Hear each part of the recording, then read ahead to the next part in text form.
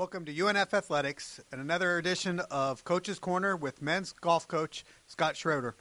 Scott, obviously, wonderful start to the season. Talk a little bit about the performance that you had at the Wolf Run Intercollegiate and finishing second out of 17 teams.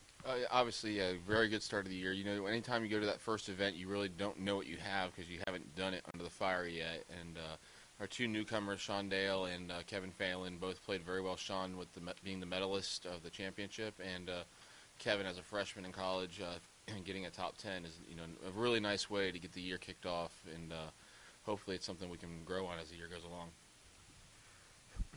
What kind of concerns does a coach have? Obviously, starting out so strong, do you temper yourself? Do you kind of put it into perspective, or do you just keep flying forward?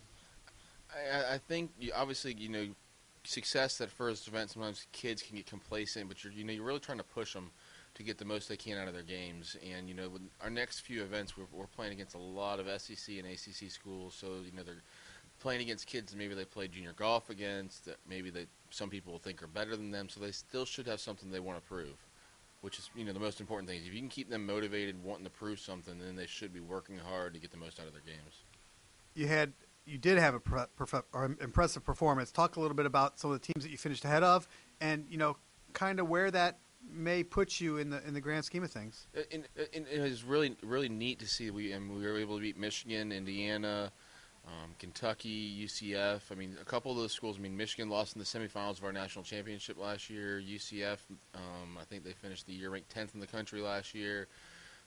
And a lot of Big Ten schools that have been perennially are good golf schools. So I mean, if we can play at that level this whole year, we probably could be right near the top 25 in the country, which is one of our goals is getting that ranking up as high as we can, and then if we're ranked up there, we're going to be competitive, have a chance to go to the NCAA regionals, and then having a good chance to make it to the NCAA finals. As a coach, what do you have to do to try to get the whole roster still competing for some of those spots in the top 5 for each tournament? You just keep the kids motivated by having the opportunity. I think as long as guys still have the opportunity where they know they can get in the lineup, they should continue to work hard, because it is a challenge when you have golfers. Because when you go to town, 5 guys go. If you have 5 more guys on the team, they stay home, and they got to be self-motivated.